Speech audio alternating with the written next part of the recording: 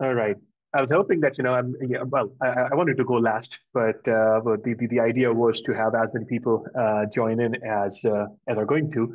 But yeah, so the name is Umair Shahid, and I started working with Postgres and the Postgres community in 2003, and it was an accidental push into open source. Nothing very conscious, but I have been working with Postgres ever since. My day job and my volunteer effort has all been around Postgres and the Postgres community. Um, at the moment, I am running an organization by the name of Stromatics, which is also an EDB partner, by the way. And we provide professional services that is focused on Postgres.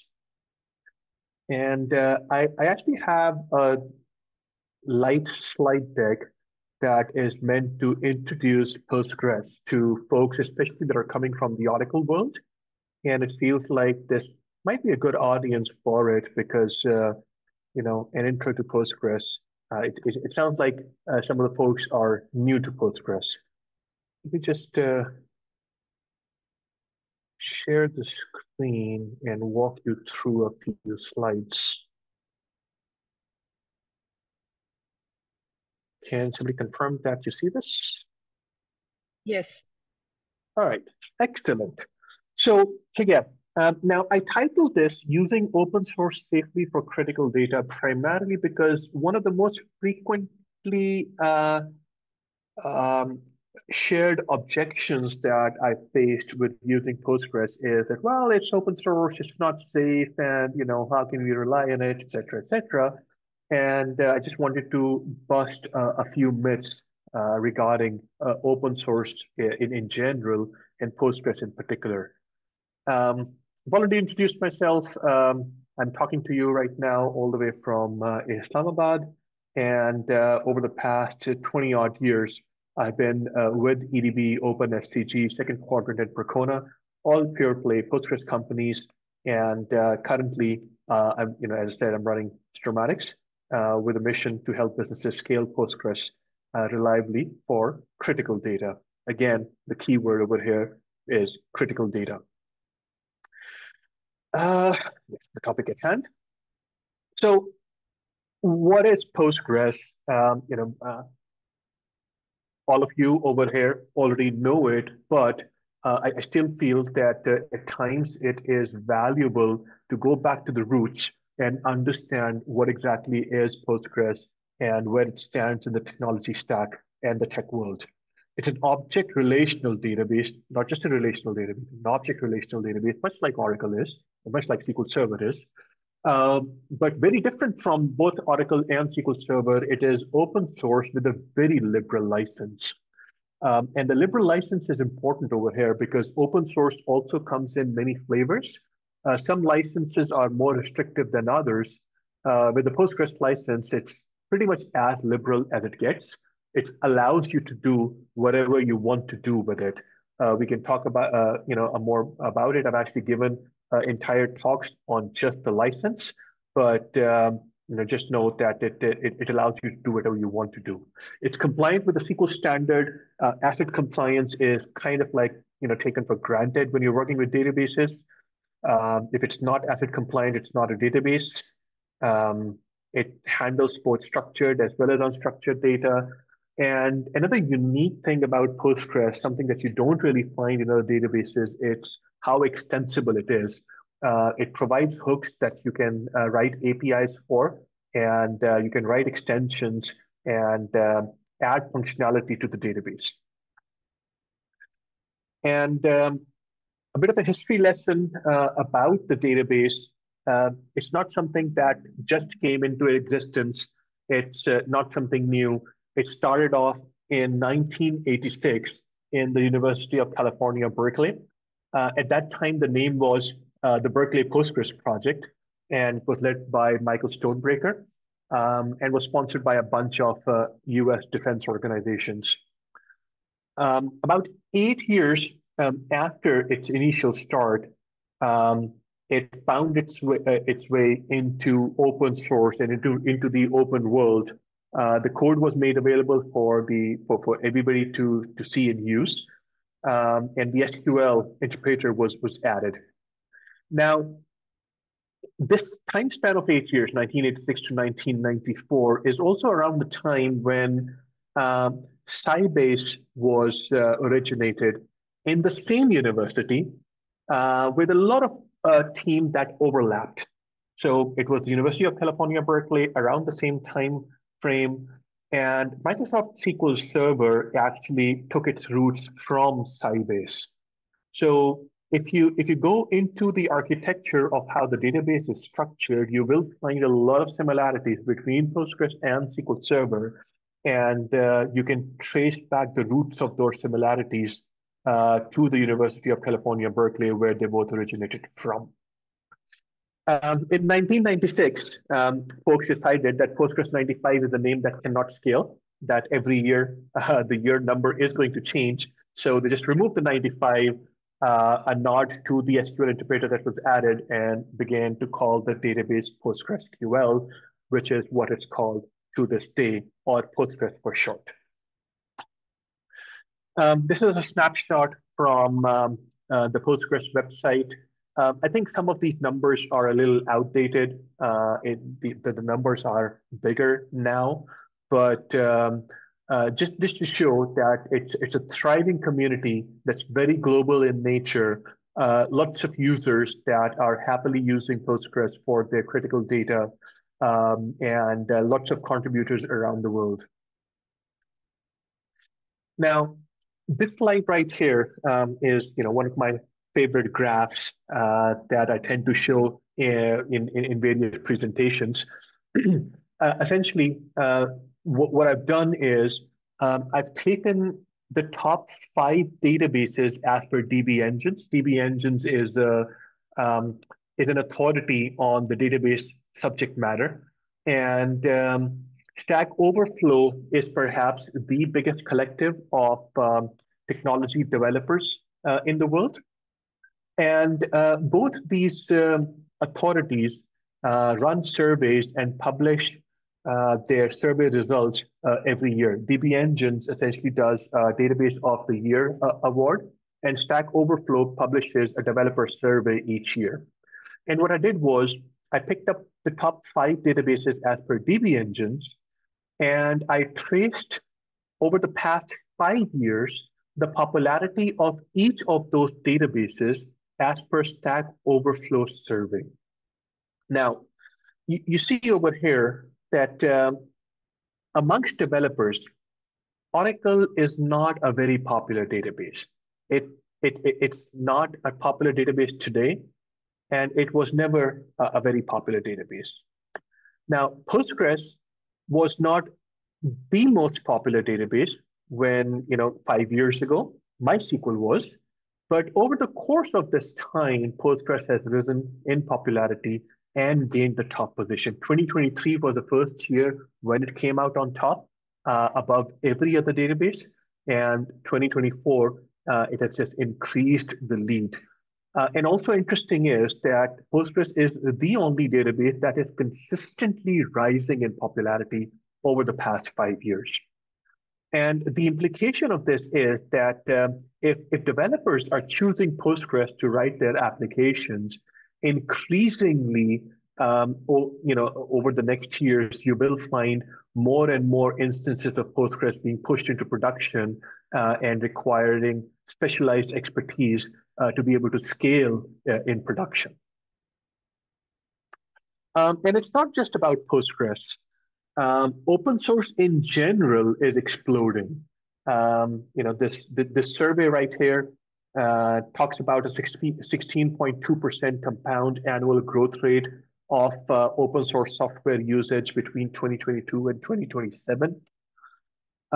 Red Hat's survey once published this quote that it's no longer about whether you want to adopt open source technologies.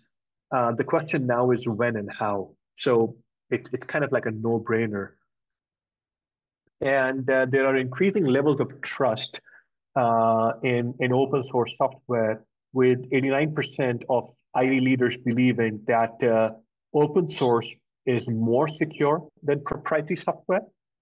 80% of IT leaders expect to increase the use of open source technologies in their production environments. And 77% of IT leaders have a more positive impression of open source technologies than they did the previous year. These are surveys, conducted by Red Hat and published. And also, when I started working with Postgres in 2003, it was almost all about cost. It was almost all about trying to save on expense. But increasingly, and if you look at this survey right here, the top reason why somebody would use open source is for better security, and the second highest reason is for better quality of software. Cost is no longer in the equation, at least not in the top four. Now, even though it's not part of the equation anymore, people are not moving to open source just for cost. It is a tremendous factor.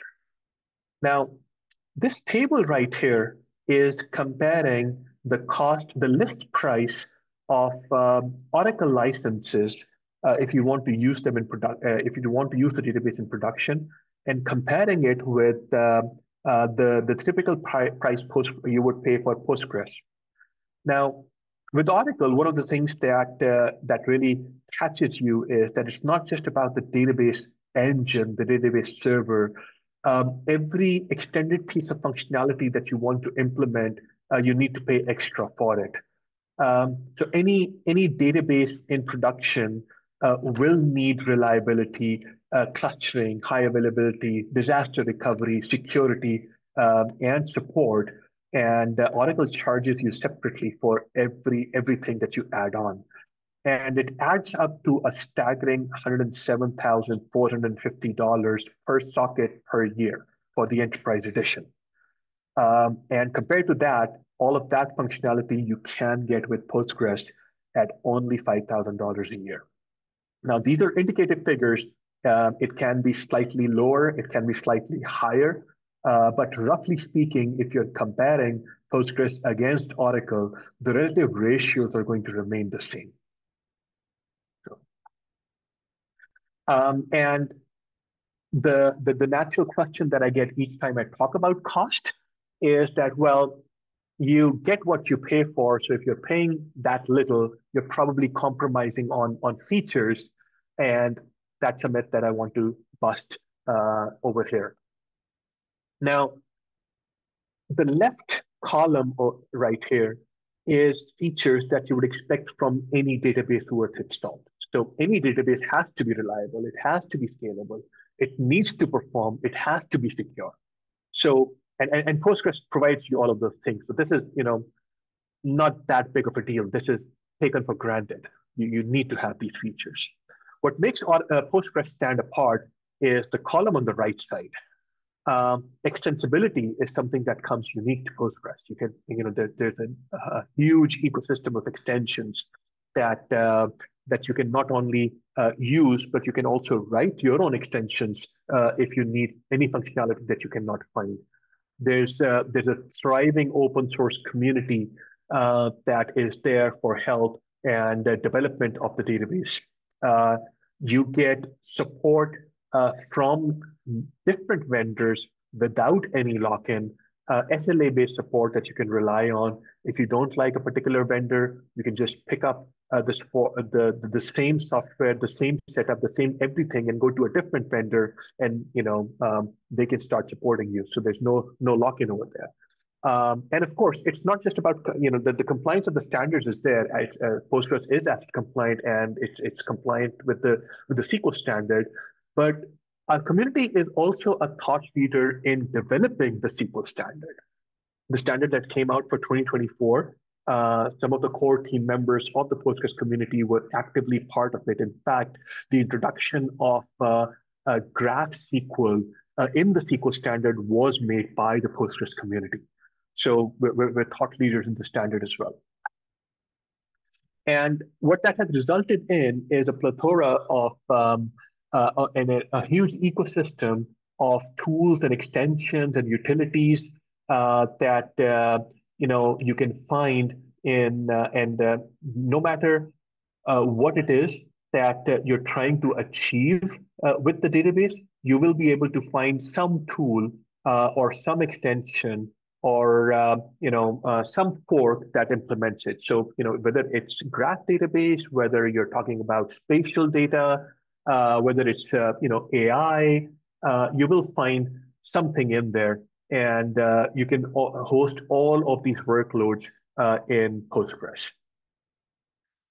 And lots of global brands using Postgres reliably in production. And the interesting thing about this screen right here is that these are not brands that I've pulled off of the internet. These are names that I have personally worked with over the course of the past 2 decades. So I'm not taking input from somebody else and taking their word for it. These are organizations that I have personally helped in some shape or form use Postgres, so I know that they are using it reliably in production. And that actually, is pretty much the end of what I wanted to talk about. And again, the idea was to just give an introduction about the database and make sure that we understand where Postgres is coming from. We understand that it's a reliable database that you can use in production, and that open source is something that needs to be embraced. That's the next big wave that's hitting the tech sector. We're now trying to build a community for folks, especially in Riyadh, who want to embrace these technologies and might need some help with Postgres. So that was the end of my monologue. Any questions or comments from anybody? So I have just one question regarding the Postgres, as you mentioned, uh, the comparison table you have shared between Oracle and PostgreSQL. One Yeah. of the major thing you highlighted is in terms of dollar. If someone wants to purchase standard and or enterprise edition of Oracle, they need to pay a lot of dollars. But on the other side, Postgres is totally free. You just need to pay $5,000 for the upgradation and support. If you For want those, support. yeah, if you want support. For those companies where money not matter, so why they come on Postgres instead of the Oracle? Like I'm a company where money is now not a matter for me. So what's the main point to convince that company, okay, you still require PostgreSQL instead of Oracle? So first off, if you're an organization that money doesn't matter to you, I really want to talk to you. and uh, and for everything else, well, here are 4 reasons why you would want to use Postgres that are not about cost. So even if money doesn't matter to you, you are getting better security, you are getting higher quality software, you are able to leverage the open source technology better, and you are able to work in the cloud and design cloud native applications. So it's not just about cost saving, right? Also, there was another slide that I shared. Here you go. So the right side column over here, extensibility, community, vendor support, and compliance. These are areas that are unique to Postgres, right? You don't find extensions or ecosystem of extensions, or you cannot develop extensions for Oracle. You don't have a community of open source enthusiasts contributing to Oracle. Um, Oracle is the only organization that can support their database. And once you start using Oracle, you're locked into that vendor. Well, there are and not through any fault of their own, but Oracle is not fully SQL standard compliant. It's they started working on the database before the SQL standard was a thing, and they just stuck to what they were. But the rest of the world moved in a different direction, and the compliance factor is not there. So there are a variety of reasons why somebody could choose Postgres over Oracle if even if cost is not a factor to them. Hope that helps. Moose, I know that you had raised your hand. Yes, Omar, I just wanted to add to point number 4, which what the 1, 2, 3, 4, which is the reasons why to use Postgres. I just wanted to add the term versatility, because Postgres, we all know it's open source and you can download it and use it anywhere. But even if you get support from any of the Postgres companies out there, it's the versatility of deployment. Today, you're deploying on VMs. Tomorrow, you're going to public cloud. After, you're going to private cloud, on-prem, on cloud. Even now with the Kubernetes, it's not an offering, but with the Kubernetes, with the operator and the containerized database, you have the versatility to be changing all of this anytime that you want. Even if you're getting support from someone, you're not locked into any type of deployment. With other companies, you have to go back to that company. Hey, can I migrate? Do I have the licenses? Can we do this? Can we do that? It's a hassle. But with Postgres and any company that supports you, whatever deployment you have today, you can always move it. It's better to go back to your company so they give you best practices, but no one is going to lock you in. It's like, oh, no, you have license for VMs. You cannot go on Kubernetes or OpenShift tomorrow. No, you can. This is one of the best reasons is you don't have the headache. Oh, do I have to go back to that company? That does not exist with Postgres. Yep. Thank you. Thanks. All right. Anybody else has anything?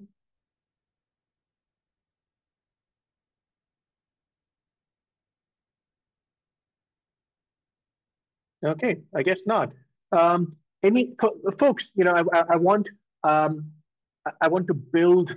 So this was meant to be a session for the Riyadh Postgres user group. The Postgres global community has officially recognized the user group and listed it on the Postgres website as well. And I want to try and drive this community building. I want to work together with whoever wants to be a part of this and really drive the community and build it.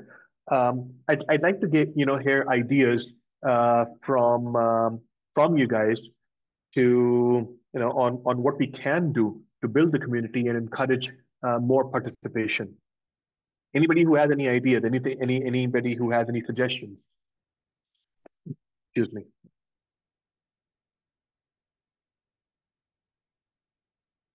Omer, I think would you be able to highlight what the user group is? That it's not us, the companies coming to pitch in. These are not sessions to pitch a certain product or a certain service.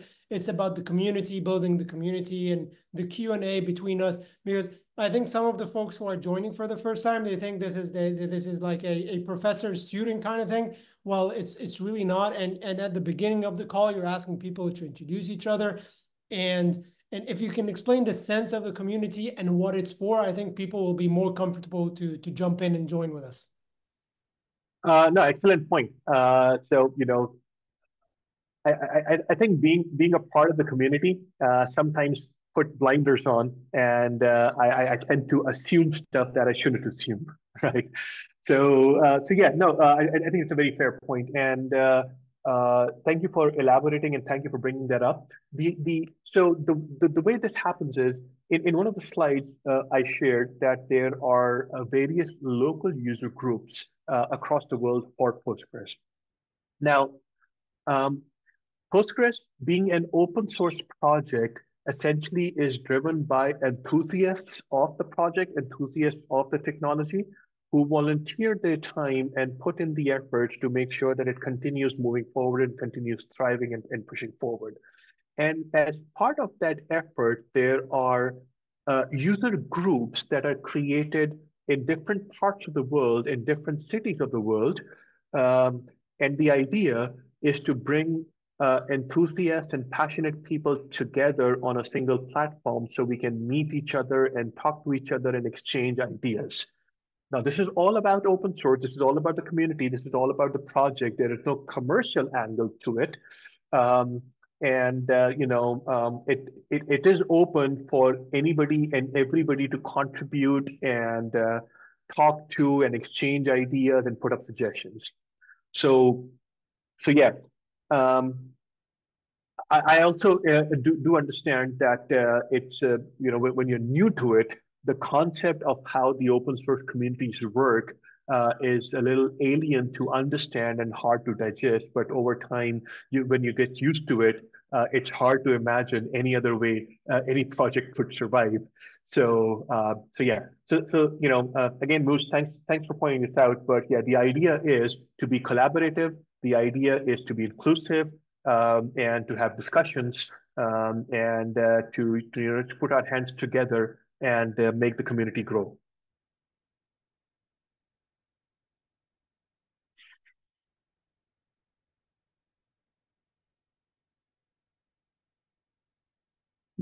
Okay, let's be silenced. That's fine. Annie, you May have I add your one? hand up. Yeah. Yeah, so basically knowledge sharing is the objective for these sessions, Knowledge ultimately. sharing for sure. Um, Also exchange of ideas, right? It's recommendations and suggestions and helping each other out. Um, it's, you know, I was the one who shared some of my knowledge mostly today, but in the next session, I could be the person who's saying, "Hey, I have this problem. Can somebody help solve this problem?" Right? Whatever that problem is. I don't know. But this is a platform where people can come and put up their problems and ask for help, share their knowledge, share interesting stories that they might have experienced with clients, share interesting use cases for Postgres, pretty much anything, open forum. Mm-hmm. Yeah, definitely, Umair. This is a really very good opportunity to us to discuss with our problems and to gain the knowledge of PostgreSQL. Definitely, the PostgreSQL community is very bigger. There are some mailing threads on the PostgreSQL, and people can go. They put their queries on the mailing thread, and community is very very active. But the problem with this bigger group is the I think so the closeness of the um, uh, peoples. I think so. That's when we join as a smaller group of Postgres community, that will helps us to understand the exact case study and to try to resolve the problems in a private way. So I think so these types of small communities within a Postgres is really helpful to get your problems answered. I think so that's a more good opportunity that you are providing on this forum. And then the For next sure. question, how we can grow this community? Definitely your Zoom sections are really very important for the growth perspective. Like if we go geographically in different regions, like in Middle East, so definitely the Middle East people can guide us how we can grow this community in Middle East as well. In European countries, in America, and other, I think so. That is very well known on the open source. But I'm not sure about the Middle East and the other one. Definitely, there are some people from the Middle East. They can guide us how we can improve our community appearance in that area. Yeah. Now there is a user group already operational in Dubai. Um, the Riyadh, this is a new one. I don't think there's any other user group in Saudi Arabia. So the Riyadh is the first one. I know in the Middle East there is a user group in Israel. Uh, I am not sure if Turkey will be included in the Middle East or where, but I know that there's a user group in Turkey as well. So, but yeah, there are user groups in the region, but for Saudi Arabia, this is the first one. Anyways, all right. I guess we can close the session, and the LinkedIn group that hosts the Riyadh Postgres user group will continue interacting over there. Again, that group is open for anybody to post in and to interact. So feel free to do so. Encourage people who are interested in Postgres, especially in Riyadh and interested in Postgres, to join the group and be a part of the community. Let's figure out how to um, how to come up with the next section and how to conduct the next session and what the topic of conversation might be, and let's continue working on this. All right. Okay, so I will thank everybody for joining in. Wish everybody a great evening ahead. I don't think there's a lot of time zones involved, so it is evening for everybody. And we will see each other soon. Thank you so much, Umar. Thank you, Thank you. everyone, Take for care joining. and bye. Yeah, thank you, Bye. everyone. Goodbye. Thank you. Bye.